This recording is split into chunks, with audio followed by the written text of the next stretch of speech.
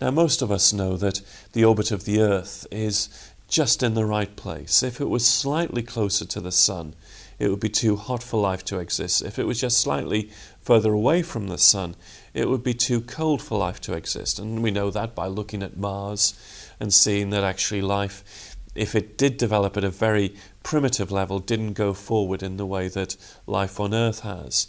Now, that's a circumstance. It means that the orbit of the Earth is just right, as Goldilocks would have said, for life to develop. But when you look at the universe as a whole, you see embedded in the laws themselves this Goldilocks enigma, as Paul Davies says. The fact that the universe is just right for the development of intelligent life.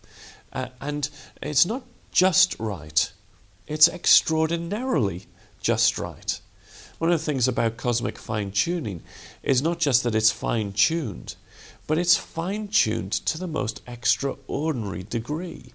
And as you look around, for instance, in the energy levels of carbon or oxygen, which make possible the fact that there's lots of carbon in the universe, and that's important for us because we're made of the stuff, or in the balances in the early universe embedded in the physical constants, there is an extraordinary fine-tuning which makes possible life.